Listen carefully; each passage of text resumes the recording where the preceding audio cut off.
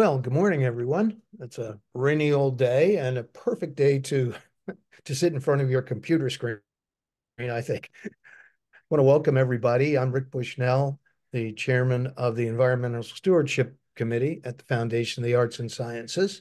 A number of you have been on these sessions before, so welcome those of you who have been.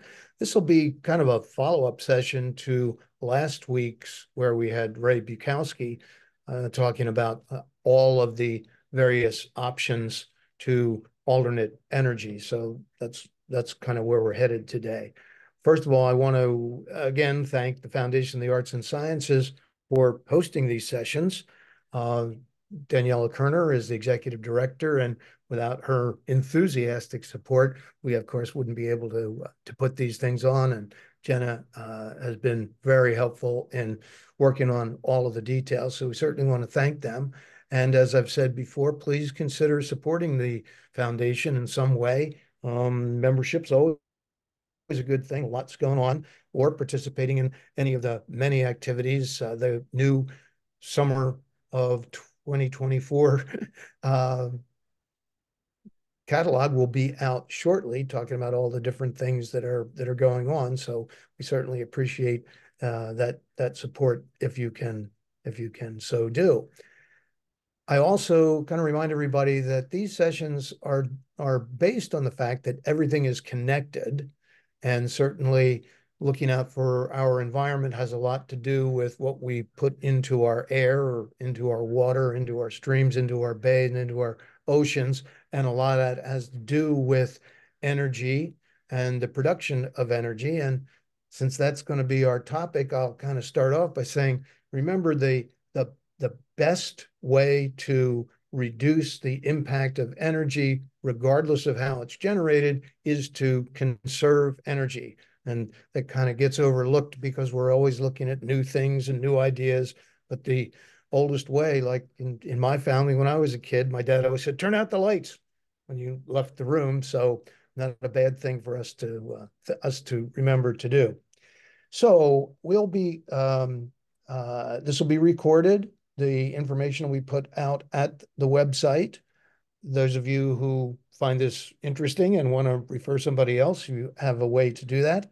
I will be using the chat feature. So if you have some questions, anywhere along the line, use the chat feature to pose those questions. I'll be reviewing them, and then occasionally I may interject a question if it's appropriate at that time. Otherwise, we will have time for questions at the end. So I'm going to kind of shift gears and now just welcome Dave. And Dave Hinchey spoke last year on this topic of energy, and we're going to be exploring where is hydrogen being used today, what is hydrogen, what's a hydrogen hub, and some of the background knowledge about the hydrogen and the whole thing. So the focus is really going to be on the industrial uses of green, pink, hydrogen, and Dave will explain those different colors and all those things. So just by way of introduction, Dave is he's responsible for the PSEG development efforts for both environmentally and socially responsible energy generation. Now, Public Service Enterprise Group, PSEG, just as a reminder, they started back in 1903, so they've been around for a long time, and they're the largest provider of electric and natural gas. And Dave is at PSEG responsible for renewable environmental regulation. He's the lead for those things. He specializes in power development, and he has over 24 years of experience. Now, prior to joining PSEG in 2007, he was a consultant, and he consulted for power, utility, gas industry, and federal government. So he has a broad background and has filled many different roles since 2007 at PSEG, project management, environmental. So he's got a great background, dedicated professional, and a pretty good speaker too. So Dave, I'm going to turn things over to you. Thank you very much for joining us. Great. Thank you, Rick. And thank you for that introduction and for having me today. I think you did a better job introducing me than I would have of myself, so I appreciate that. And you hit the company background as well, so just a little bit more information. Everybody's more familiar with the PSEG, so Public Service Electric and Gas component of the company. But as Rick said, we're also Public Service Enterprise Group, which is like the parent company of that, which has PSEG as a subsidiary, as well as PSEG Power and others.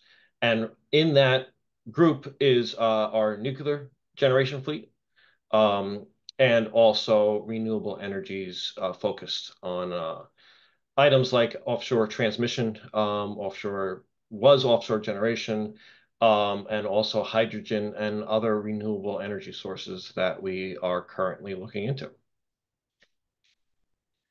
So with that, we'll start with the kind of diving into hydrogen. And as Rick said, I mean, if there's any questions along the ways, please send them over. Um, Definitely prefer it to be interactive, or at the end, just here for answer any questions or dive deeper into any topics that you'd wish to talk about. So I'm sure everybody has seen hydrogen headlines in the newspapers and on TV all over the place, where it's picking up more of a interest around the country. I remember talking about hydrogen, well, probably 10, 15 years ago, and it really didn't get much movement. There were still a lot of hurdles, but I think the industry has definitely developed since then and is now becoming into more of a commercially available market. So, what is hydrogen?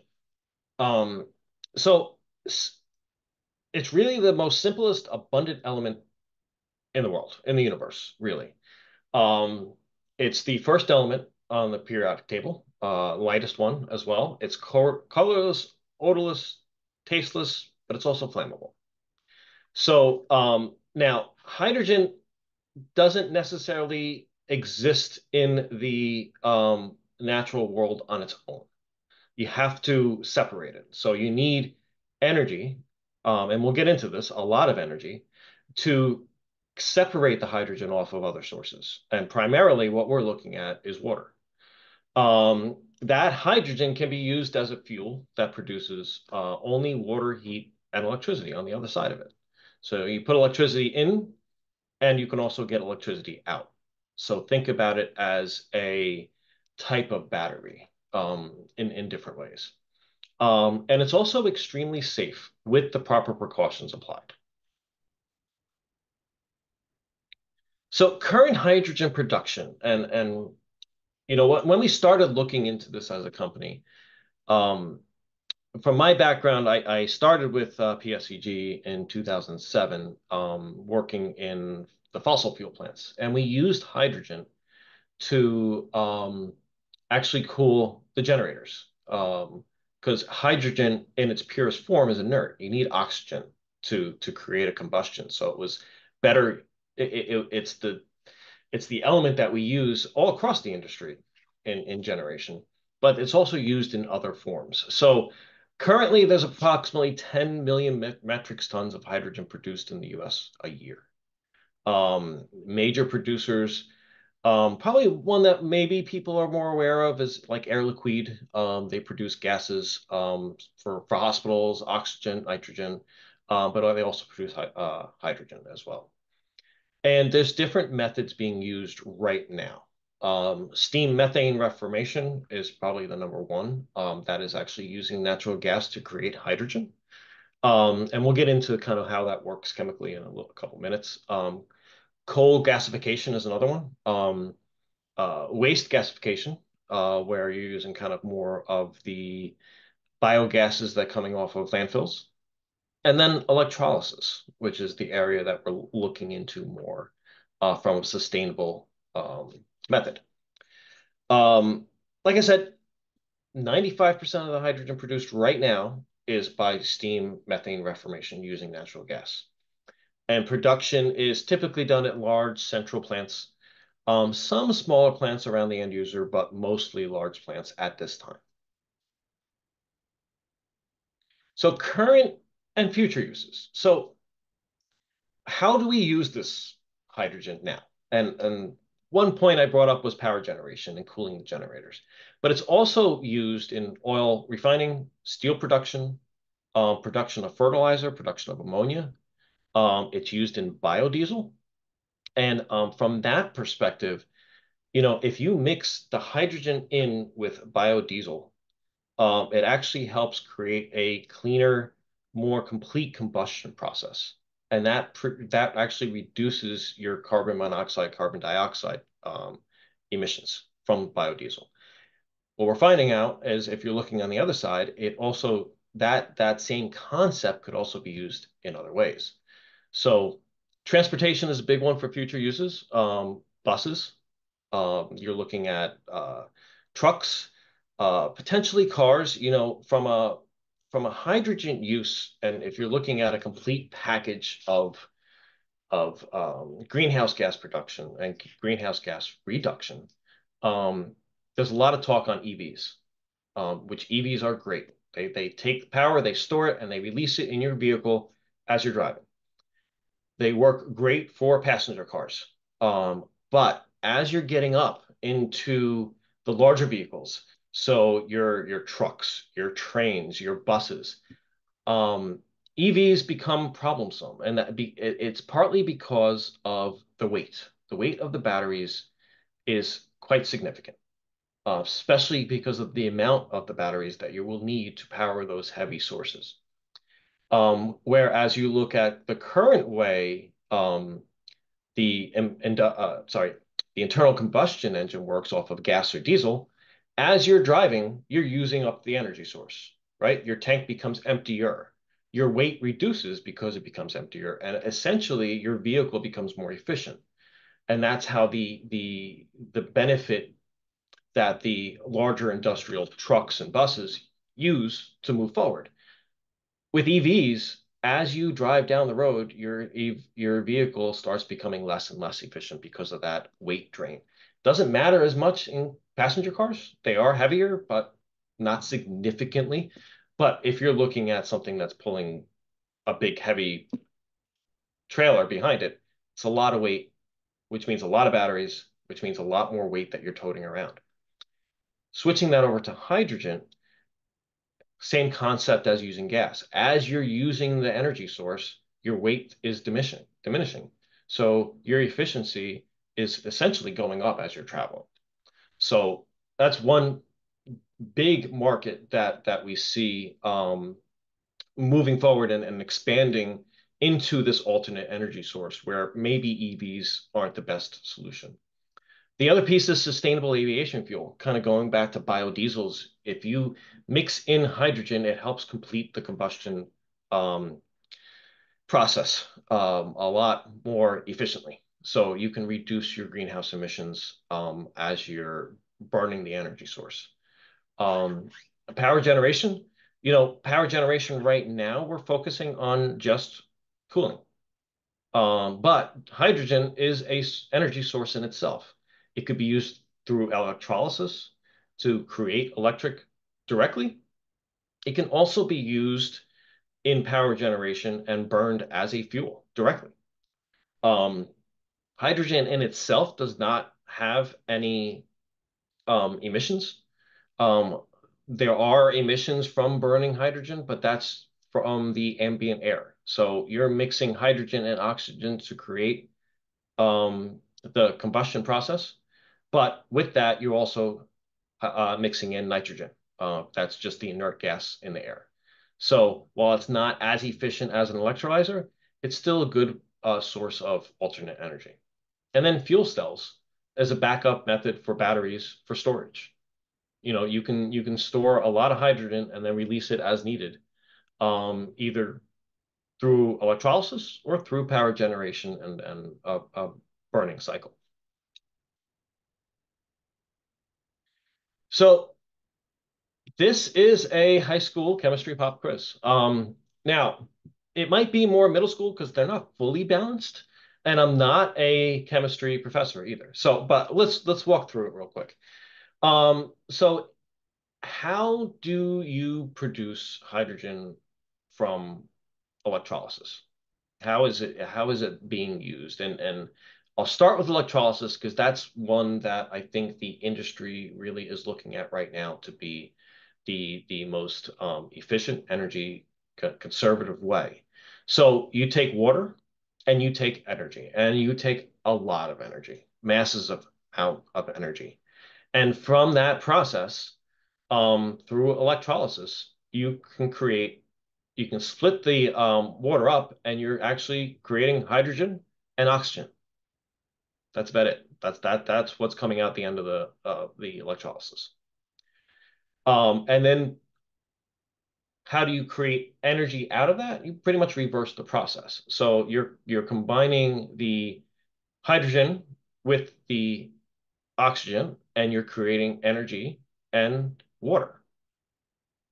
So it's a very efficient way of using and storing energy.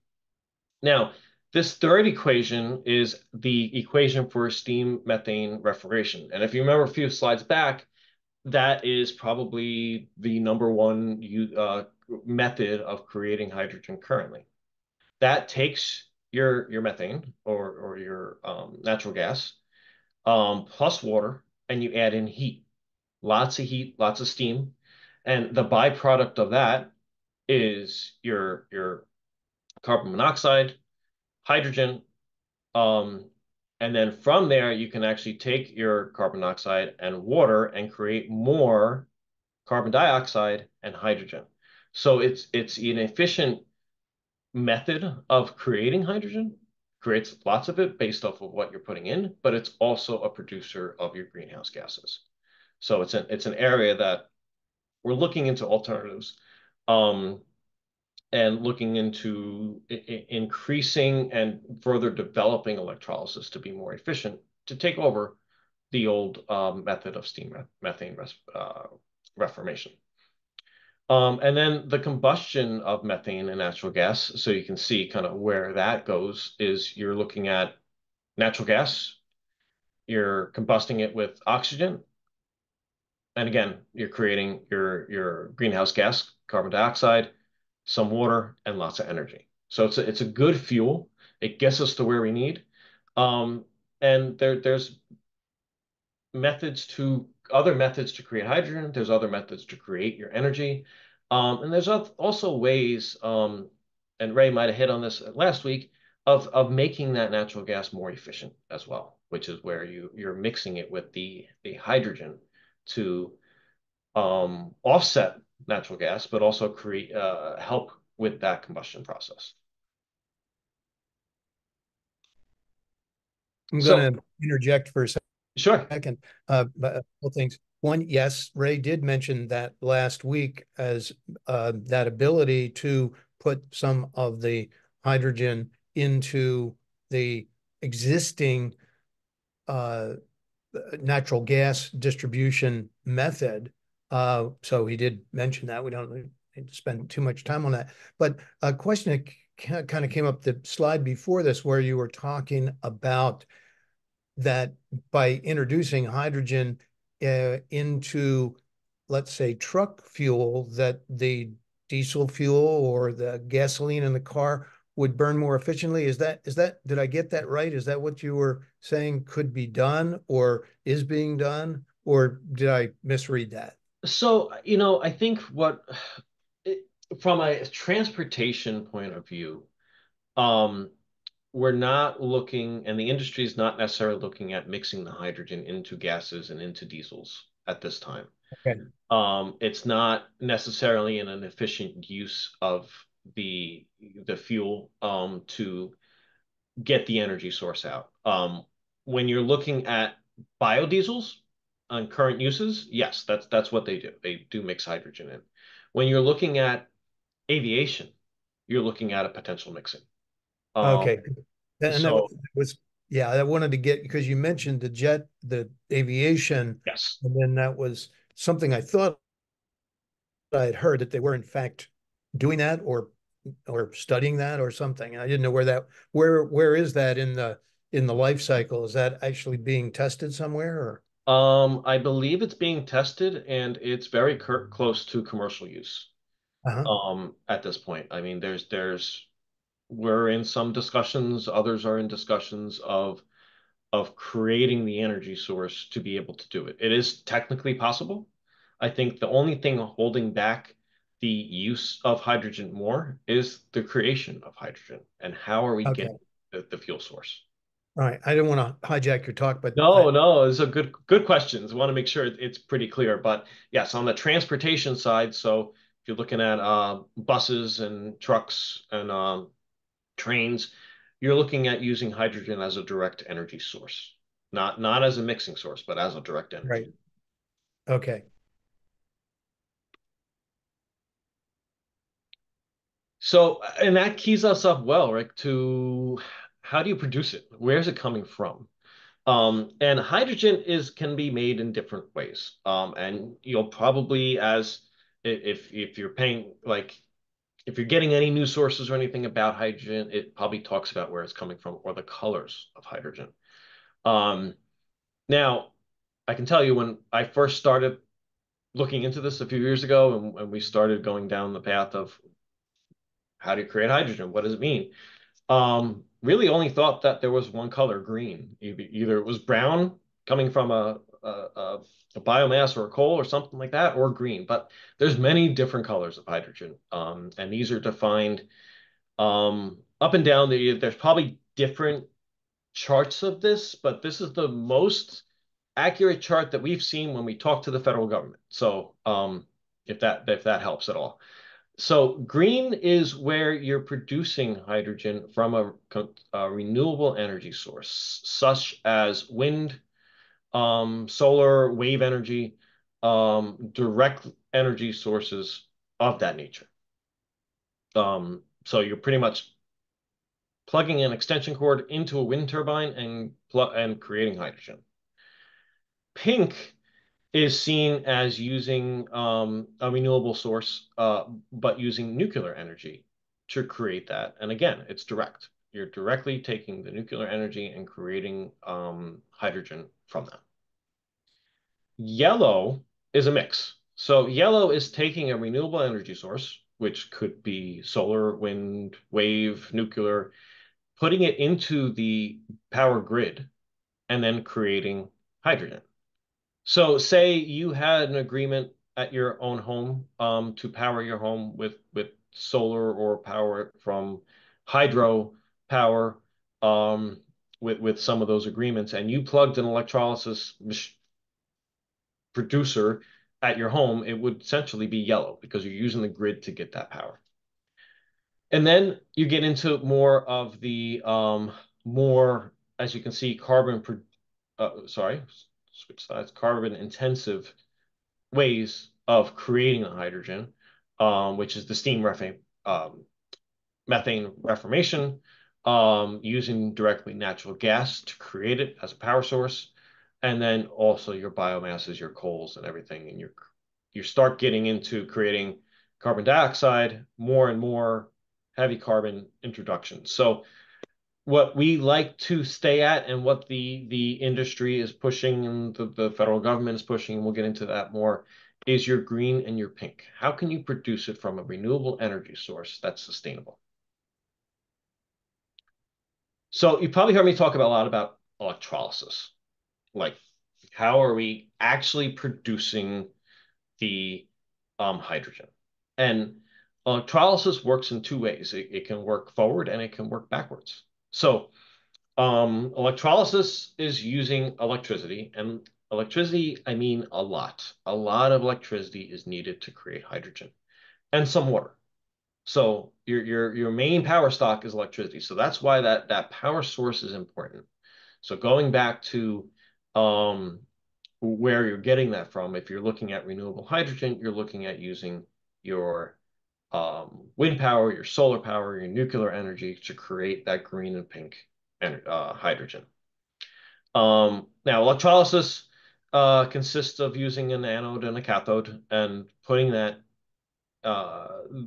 source into water. And essentially, you're splitting the atoms inside of that containment. Um, and there's different ways of doing that. Um, And the outcome of that is the split up of the water into hydrogen and oxygen. So there's different methods. There's alkaline systems that uses a liquid alkaline solution as the electrolyte. So that kind of helps the electrodes move around in a solution of water. Um, that is probably by far the largest way of producing hydrogen to date. It's an old method. It's been around for probably close to 80 years at this point. Um, the nice thing about that is that alkaline solution does not really get replaced. It probably is in operations anywhere from 15 to 20 years before you have to do anything with the product. Um, so there is that alkaline piece that goes into it. So that's one method that we look into. The other piece that's really picking up right now that we're looking into more and more is PEM. So that uses a polymer electrolyte membrane. So it uses different plates. It takes that anode and that cathode with the electric going in, and there's plates inside a vessel, and water passes through it, and that accelerates the separation of the atoms into hydrogen and oxygen. Um, those plates are coated with some precious materials, kind of like what's in your catalytic converter in your car now. So it's producing that reaction. And those plates, again, they take a long time to get used up, to get depleted or have to be replated. And you're looking at a 7-year life cycle running 24/7, producing hydrogen before you have to ever go in and adjust or touch these membranes. And then the last piece is solid oxide, and that uses a ceramic material and a high temperature and steam to use. The benefits of it is it does create a lot of hydrogen. The negative from that is you have to put a steam source into it. So where are you getting that extra energy source? So you're putting energy, you're putting water, and you have to put some type of steam into it. So it's not necessarily one that we're looking into more and more because it's more energy um, dependent as you're looking forward. But it is out there and it is used in the industry. I've got a comment here in the chat field. It Yep. says, I've read recently about gold hydrogen. Now we're talking about colors. Hydrogen that exists in the natural state in the ground and does not need to be produced. It has been found in huge amounts in the United States and in France. Can you provide some further insight on this form of hydrogen and its future?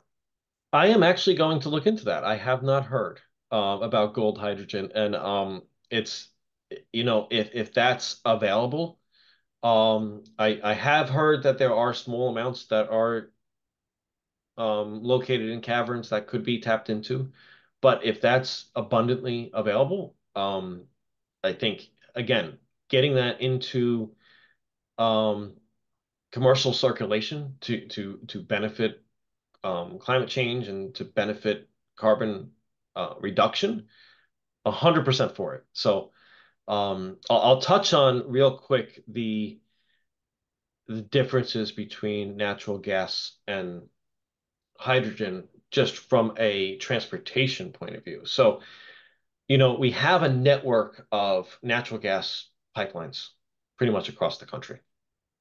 Um, Now, hydrogen can be used in those gas lines either by blending or you can create a natural gas pipeline and reuse that pipeline just to move natural gas around. Problem with that is hydrogen is a much smaller molecule than natural gas. So any pipeline that you're using or looking to use for hydrogen has to be newer or has to be what they call lined. So they changed that in making sure that all the seals, all of the pipelines themselves are in better shape. No cracking, nothing that would be acceptable for natural gas. You pretty much have to have a 0.1% leak rate on this, but it is possible, and the industry and the country is actually moving in that direction. So as we find more energy sources, I think the goal is to make sure we're ready for them and ready for uses.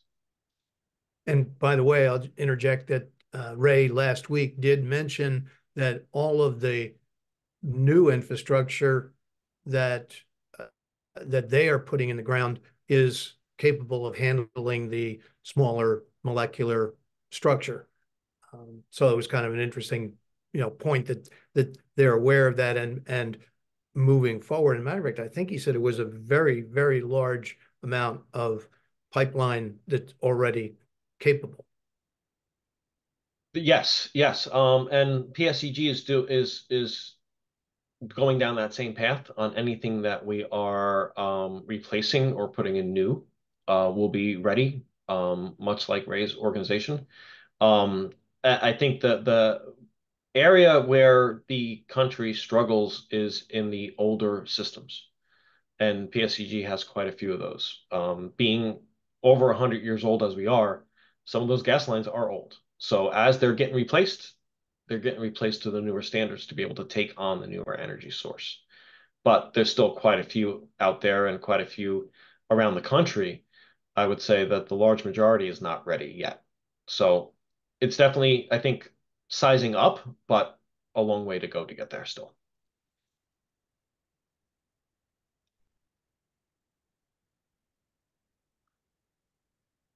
So let me see. I lost my side. I think hydrogen benefits, and we've touched on this. We've went through it on kind of using the sources and the benefits of getting to a point where you're reducing your greenhouse gases. But you're also looking at using hydrogen power to improve overall air quality and promote energy security. So when you're combusting natural gas, when you're combusting diesel, when you're combusting gasoline, you have that export. So you don't just have carbon monoxide, you also have um, your nitrous oxide, you have your SO2, you have a lot of other contaminants that are coming out, your heavy metals that are coming out the end of the tailpipe or the smokestack or whatever you're producing or burning that energy on. Hydrogen does not have that. So especially through electrolysis, you don't your output is oxygen and hydrogen, large amounts of hydrogen, some oxygen. That oxygen actually can be captured and used in medical sources and or other ways as well. In some cases, it's just released. In other ways, it's captured and reused. Um, Hydrogen can also support the integration of variable renewables from electric being used in different storing options. So what does that mean? We can create a vast amount of energy using wind power, but wind doesn't always blow at the intensity you want it to. Most of the time it blows during your party that's blowing everything around the yard that you don't want it to blow. Same thing with solar. It's only there half of the day. On weekends, it's not there at all.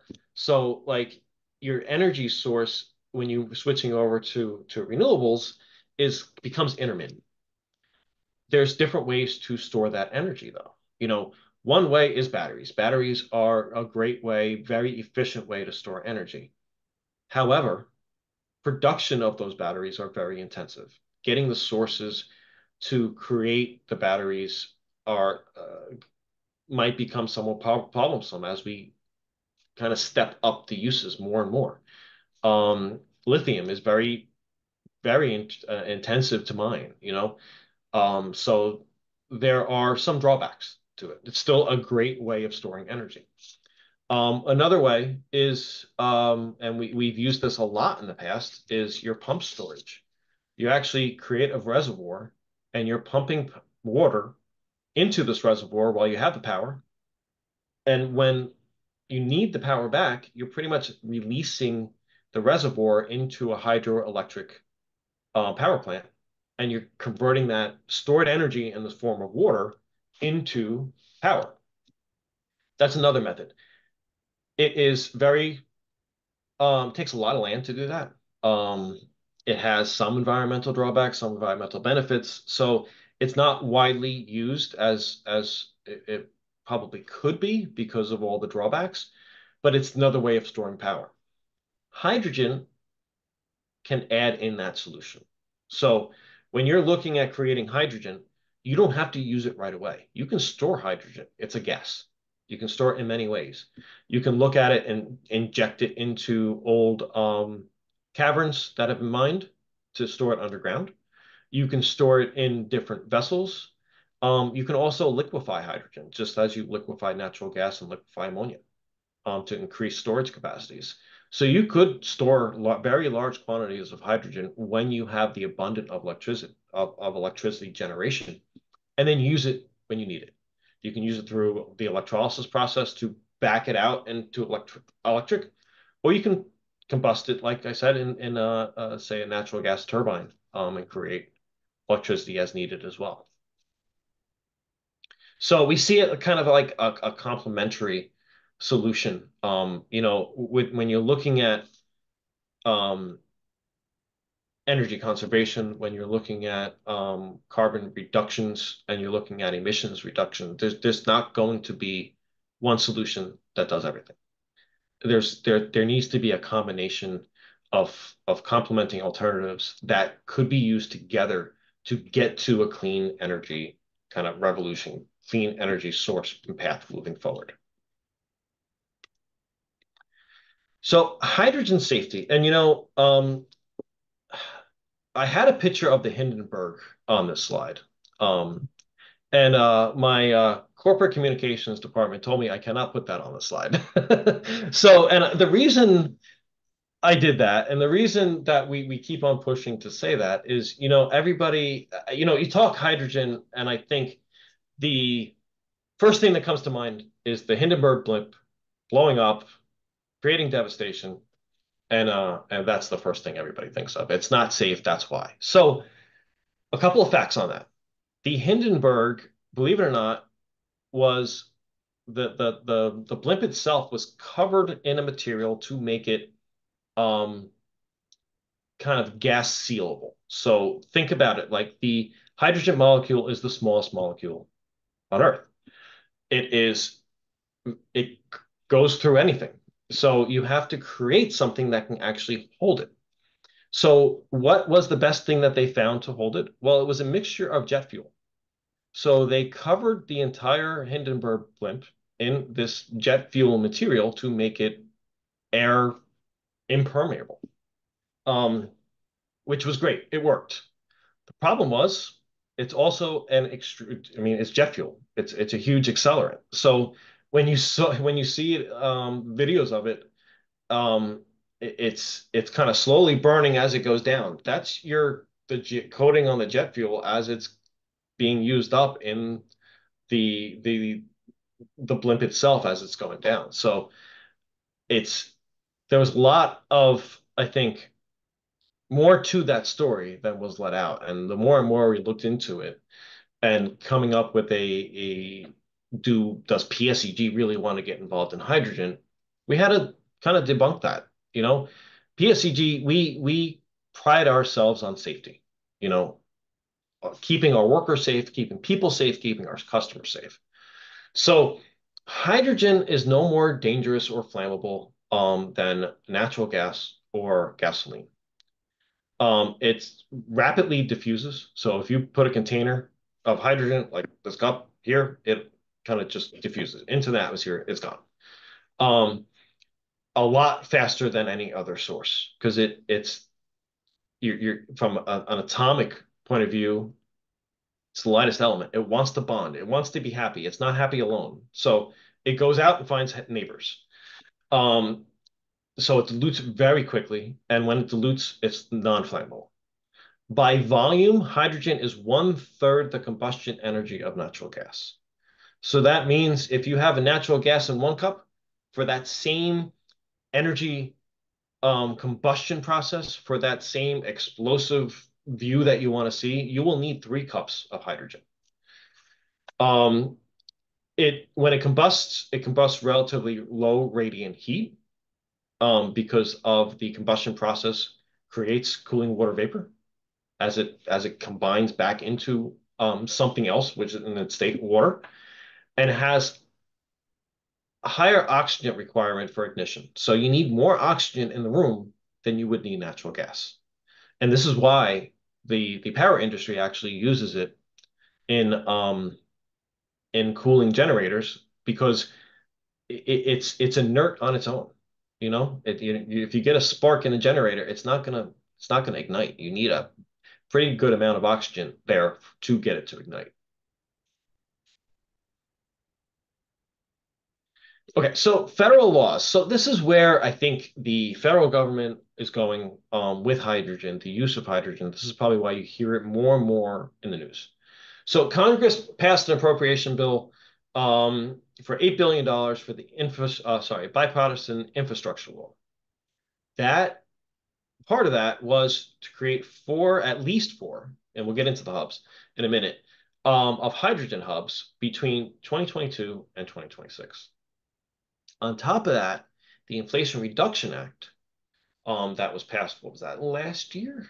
Established further incentives for clean hydrogen production with higher incentives for emission technologies with higher incentives for hydrogen technologies with lower emission sources. And that is looking at producing the hydrogen at $3 a kilogram. And DOE, there was a lot of talk about this, not as much lately, but it's still a federal focus, is DOE's hydrogen shop. As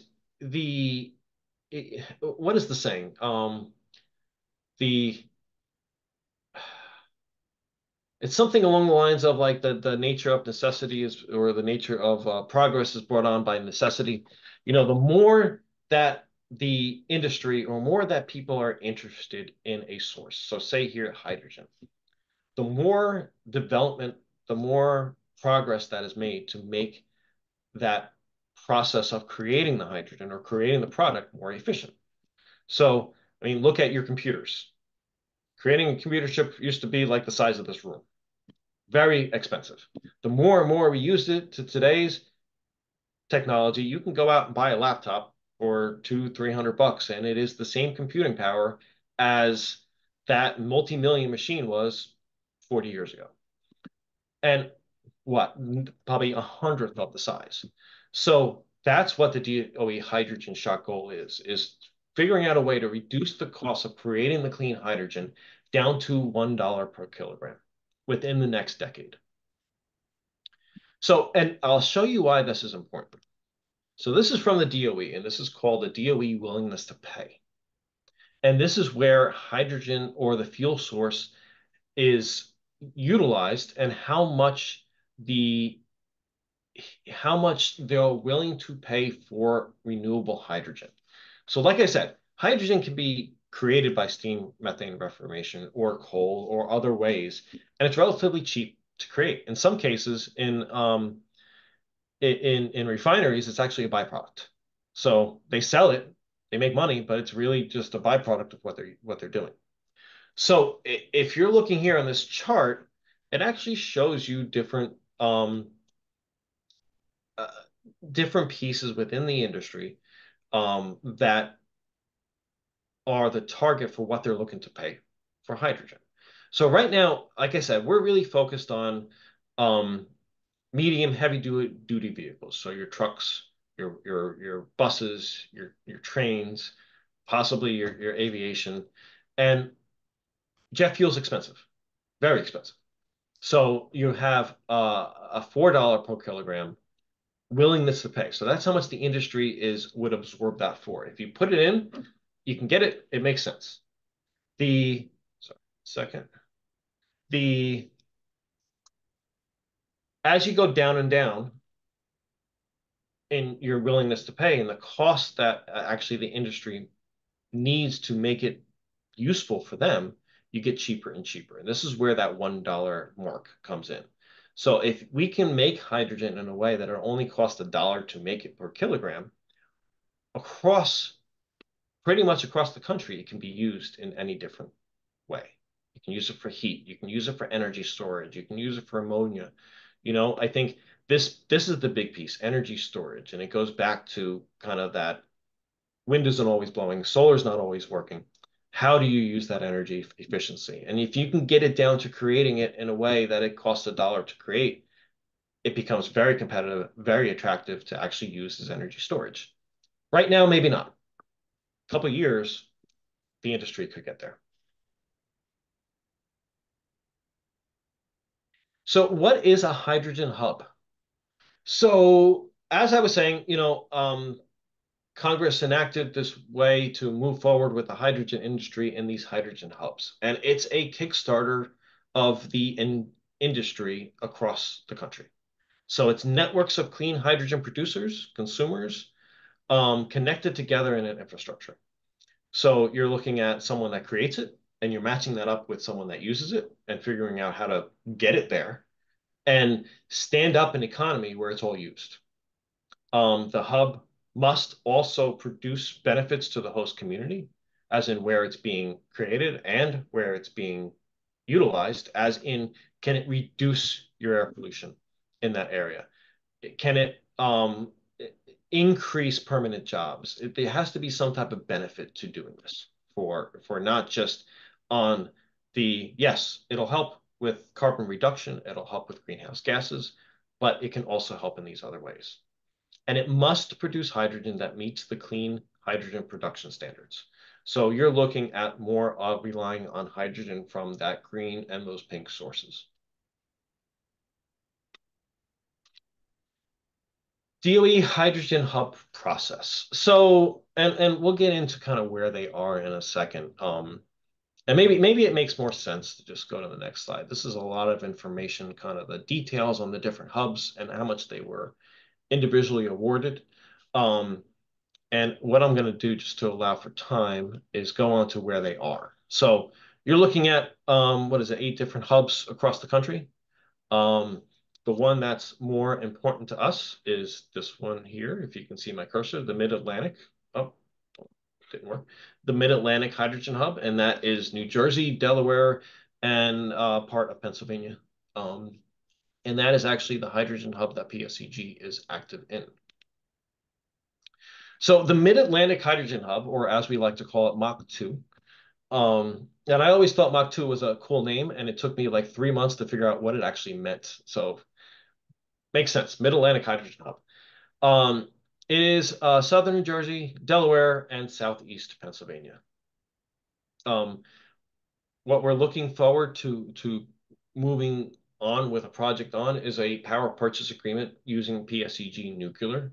So using that pink energy to produce hydrogen. The hydrogen would be used for current uses would be refineries that are in the area that have a current use for hydrogen, but really focusing on that the trucks, the ports, the large city vehicles, the airport ground equipment, the stuff that makes more sense to move over to a hydrogen economy, standing up that hydrogen economy. Now, down here is an interesting chart, and this came out of actually New Jersey carbon decarbonization goals. And as you can see here, the current inventory of CO2 emitters, of the largest of that right now in New Jersey is transportation. So that's where we're focusing on, is those heavy industrial sources. So your buses, your trucks, your trains, aviation, and getting that reduction. And like I said earlier, EVs might not be a good way to do it. It might be part of the solution, but there needs to be another way. And that hydrogen, as we see it, and the industry is starting to see it, gets into solving that problem. And as you can see here too, another big piece of it is your buildings, your electricity, your other industrial uses in your landfills. But if you're looking at industrial and you're looking at landfills, comparatively to transportation and buildings, those are big areas in New Jersey that we need to focus on. So I think just to wrap up here and kind of what we're looking at currently is like I said, we're looking at a project that is using energy, a lot of energy from our nuclear plants in South Jersey to produce pink hydrogen, and using the electrolysis format to create that hydrogen. and we're looking at producing roughly 25 metric tons a day. We're evaluating the PEM, which is kind of that first view I showed you with the electrolysis. And we're looking at, again, using the nuclear sites to create that pink energy. So I think that covers pretty much everything. Rick, I think open it up to questions or comments or any type of feedback at this point. Perfect. Perfect timing. So someone put in the chat, maybe the word you were looking for, necessity is the mother of invention or Yes, something yes, like thank you. That's it. Yes. When you're that. speaking at Thank these you, events, a Susie. lot of times you're thinking about what you're doing, and it's like Thank you, the Susie. good views come out. So, thank you. Okay, a couple things came to my mind. One is that when you were talking about the solar producing the energy to be able to use electrolysis to create the hydrogen. A question, how scalable is that? One of the things I know is that you are only, let's say you've got solar on your roof. You're only allowed to have solar capacity that approximates your solar consumption. And theoretically, not theoretically, in fact, your electric meter is running backwards when it's sunny and you're not in your house running your air conditioner. And then, so what would happen if you had a roof that could be twice that size, accommodate twice the amount of panels so that you could be producing hydrogen in a scaled down hydrogen producing electrolysis machine? Is it scalable like that so that you then have this other energy source at your disposal? Maybe you're using hydrogen for your car or whatever. Maybe in the future.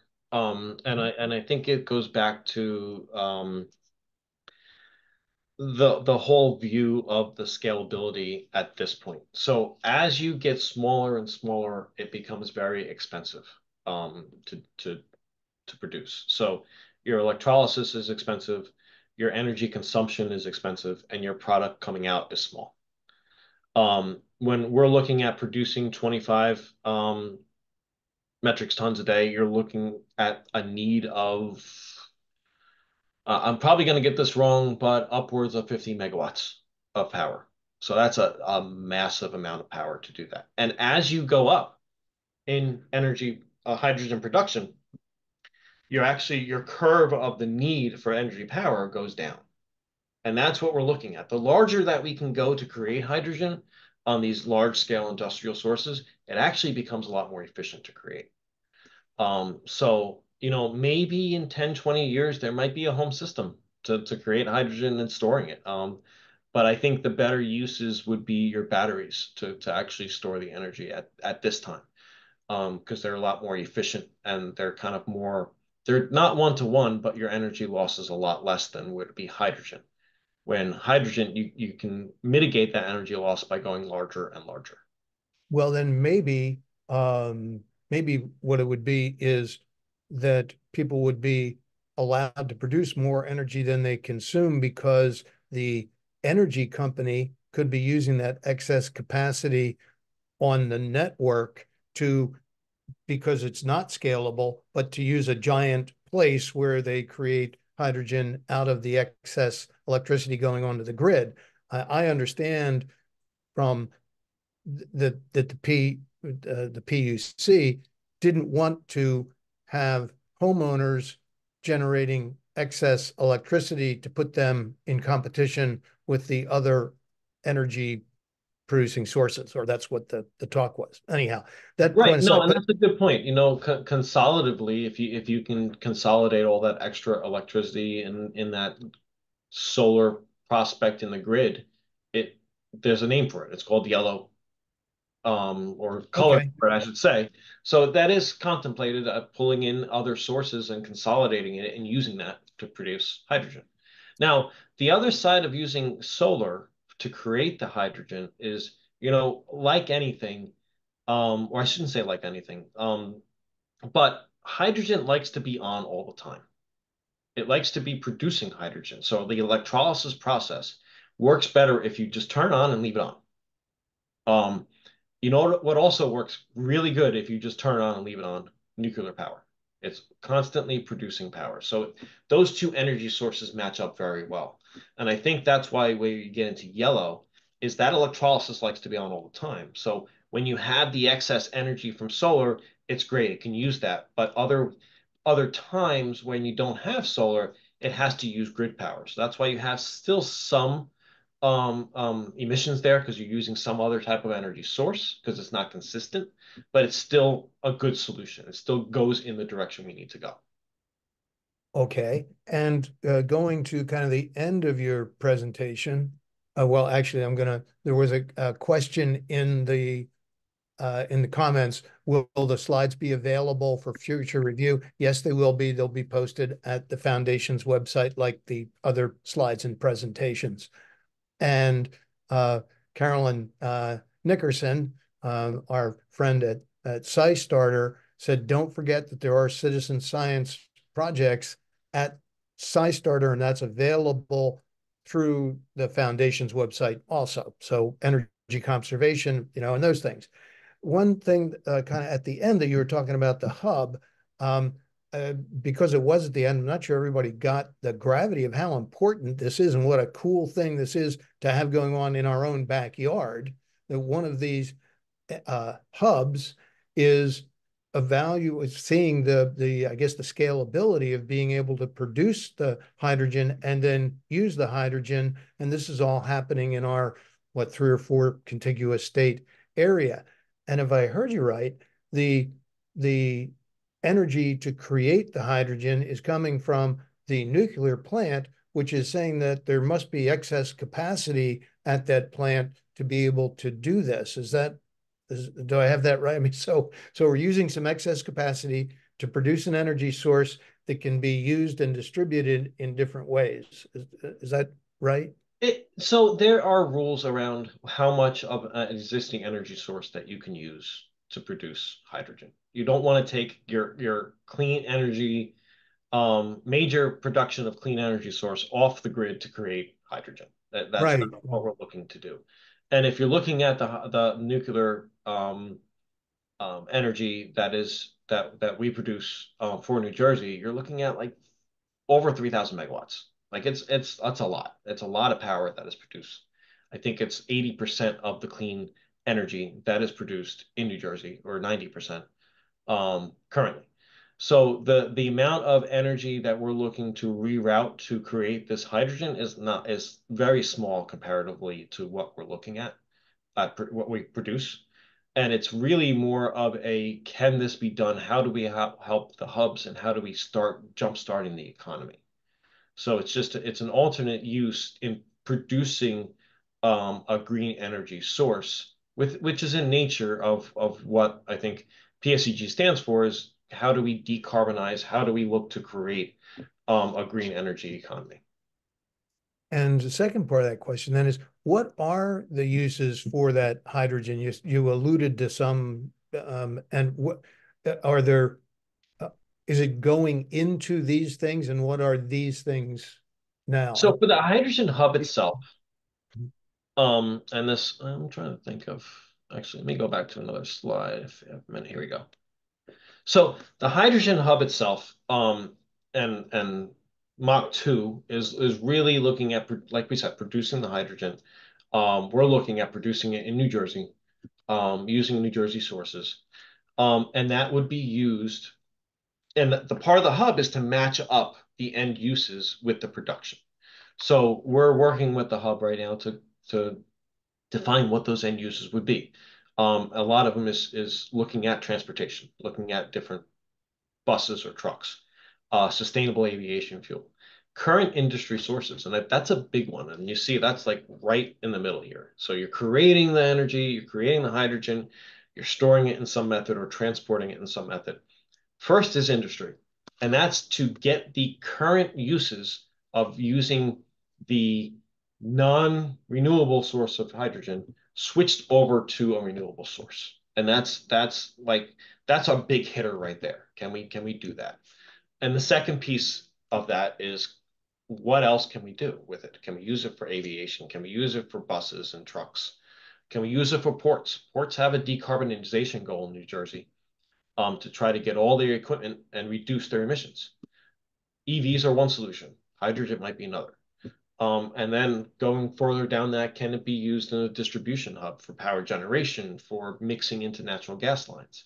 So I think the hub is contemplating all these concepts and matching up what best fits at the given time to create and stand up that new industry.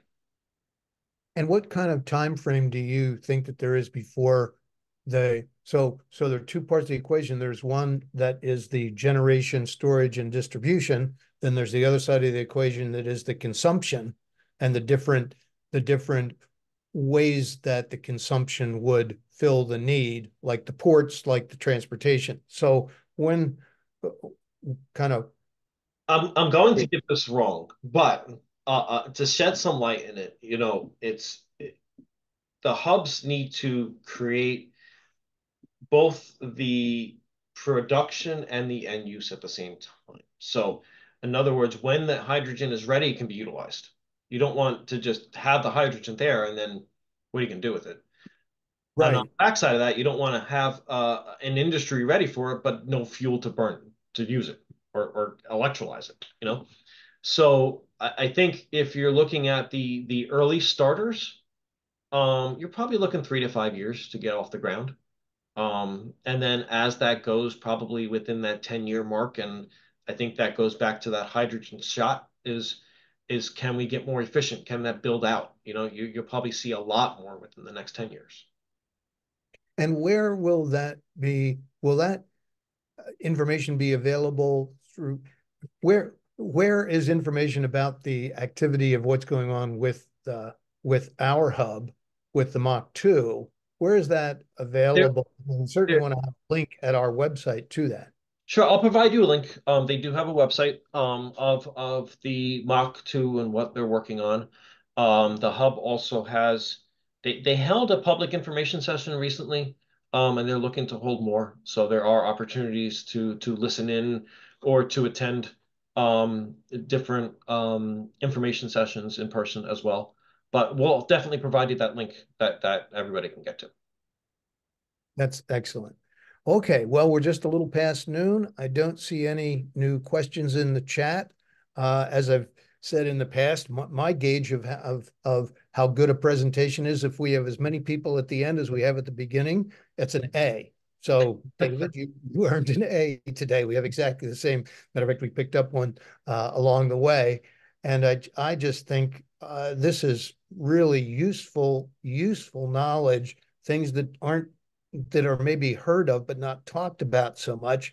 And I really do think that people that are concerned about energy and concerned about windmills and one thing or another need some background that this really provides. So I want to thank you. Oh, got a question here. Can hydrogen and gasoline be combined for cars? That's Is a there any? good question. I'm not sure about that. I know hydrogen and diesel or biofuel, it can be mixed together to help complete the combustion and reduce greenhouse gases. I'm not sure on gasoline. Um, I think we can look into that. I don't think it's a big piece that is currently being explored by the industry. It might be just because of the chemical, I guess, connections between them. Um, Right. but really from a bio and from a diesel perspective, it can. Okay. All right. Well, then, as I've said, thank you so much. I think everyone enjoyed it. I certainly did. We will post your slides. We will post the links to further information. And hopefully, David, next year we can have you back and get yet another update on what's happening with hydrogen. So Great, thank thank you. you. I would love to. And thank you everybody for attending. And Rick, thank you for inviting me. Okay. All Thanks, right. Dave. It was very enlightening. Very good. I'm glad to hear that. Thank you. Thank you for your time. All right. Well, we'll see you all next Saturday and have a good week in between. Hope it dries out a little bit. Bye-bye. Thank you all. Thank you, Rick. Thank you, Dave. Dave, just send me those, email me those links. I'll be able to provide them on our website. Okay, wonderful. Will do. Great. Thank you so much. Have a great weekend. Okay, thank you all. Have a great weekend. Bye.